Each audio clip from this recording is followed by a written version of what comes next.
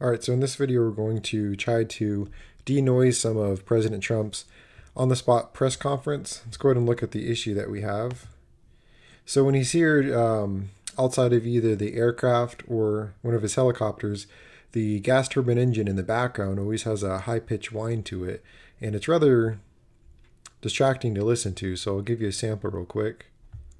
Put out a statement talking about a project which was essentially, I guess, more or less of an option that we were looking at.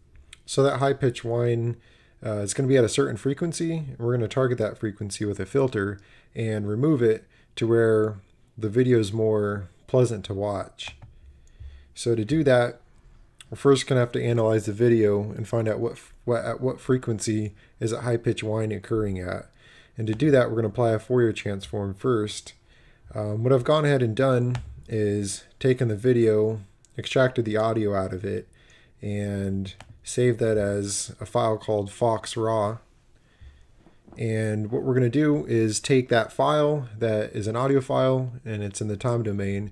When we apply the Fourier transform to it, it's going to take it and transform it into the frequency domain so that we can see at what frequency that high-pitched whine is occurring.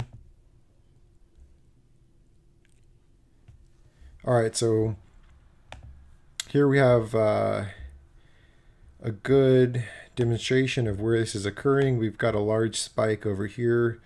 Looks to be about 700 hertz maybe. Let's zoom in. So no, 7,000. So this is going to be where that aircraft or helicopter is coming from, where it's just sitting there spooling. So if we target this region, it'll take out that high-pitched whine. Unfortunately, we're not going to be able to take out the other noises of the aircraft, and the reason for that is we have some of it occurring over here, like these spikes, but a large portion of it's actually in the lower frequencies also. And if we were to wipe that out, would be affecting President Trump's voice. All this right here. So between 250 hertz all the way up to 4,000 to 5,000, you have components of President Trump's voice talking, so you don't really want to affect those. But we'll definitely get that high-pitched whine out. So we need to design a filter first. We're going to use a graphical user interface within MATLAB to do that real quick. And it's called Filter Designer.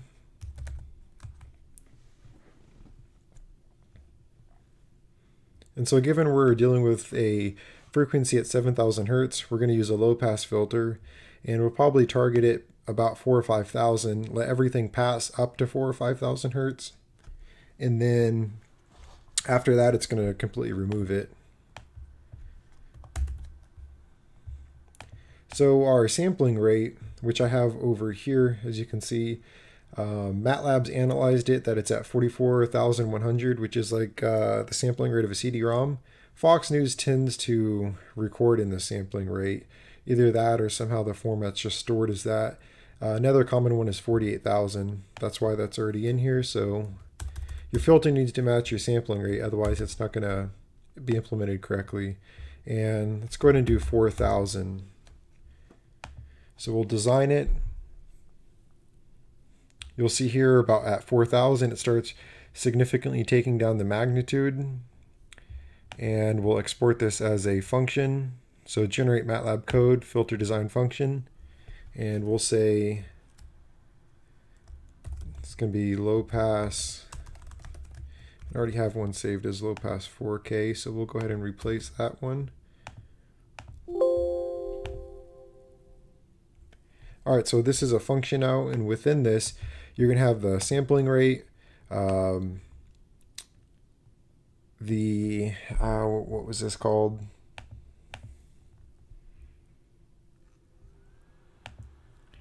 So to be able to specify the order, this is going to affect your transition band for how long it takes to actually transition to the point that you're desiring. I just have it set at 100, and then 4,000 is where it's going to be cutting off at, and then here's the actual metrics down below for implementing that filter. The only thing this function's lacking is ending it, so we'll go ahead and type in end. We'll copy it and come back to our main file. which I haven't talked about yet. And we're going to plant it at the end. Functions go at the end, otherwise you'll get an error.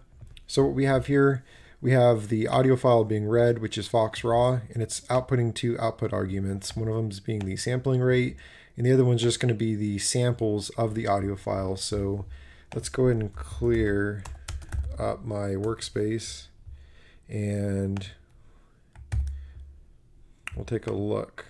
So these two things here, we have our sampling rate 44,100, and then this data in is all the samples of the audio file, and there's a total of 451,000 of them, and that's what makes up our audio file that we're actually going to be filtering. So that's going to come into this filter option here, and it's going to output as data output 1, and we're going to say, hey, MATLAB filter. We're going to use our filter, which we called low pass 4K. I'm getting that from down here. That's what this is called. The function HD equals this. That's the name of the filter. We're implementing it by using the filter command, and it's going to be occurring on data in 1, which is all of our samples that I showed you before. So it's going to apply this filter to this data, and it's going to output a new set of data that no longer has those frequencies as data out 1. And so when we do that, before we save a new audio file, we can go ahead and listen to it to see if the high pitch whine is gone or not. So let's go ahead and listen.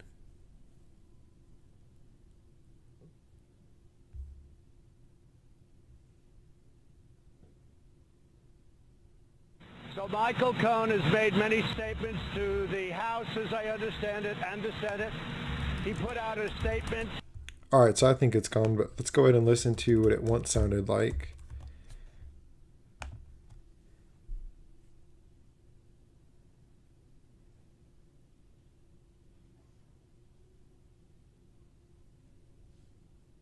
So Michael Cohen has made many statements to the House, as I understand it. All right, so big difference. Let's go ahead and get a visual demonstration. Let's look at what it once sounded like before, or at least on the Fourier transform, we had the frequency at 7,000 over here, and we wanted that gone, and we set our filter, I think, at 5,000 to wipe that out. We could have also used, just for this region, we could use like a band stop filter or a notch filter, but we have other components of the high pitch whine that's also occurring past, 8,000, so we might as well wipe it all out at the same time. So to do that, I have a second file here for the Fourier transform filtered. I need to, what did I save that file as? Fox Raw. So in order to actually analyze the new one, I should save it as a new audio file.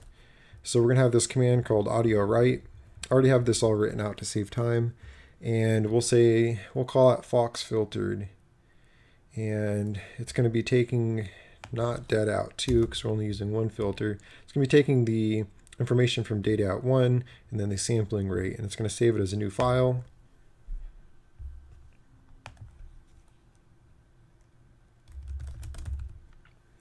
So I'm going to cut this off right as it plays. I should have made that a comment. All right, so that's a file now as Fox filtered. Come over here. It is called Fox filtered. And let's go ahead and see what it looks like. All right, so as you'll see here, we still have the important portions of his frequency still laying around on the left, and then everything past 4,000 with the small little transition band is gone. So we achieved what we wanted, and that's why you no longer hear that high-pitched whine that was occurring at 7,000 hertz. So it's gone, and what we could do now is merge these files back together. So here I have the original file. Let's go ahead and unlink the old audio and get rid of it. Then we could take our new file in, which we saved as Fox filtered.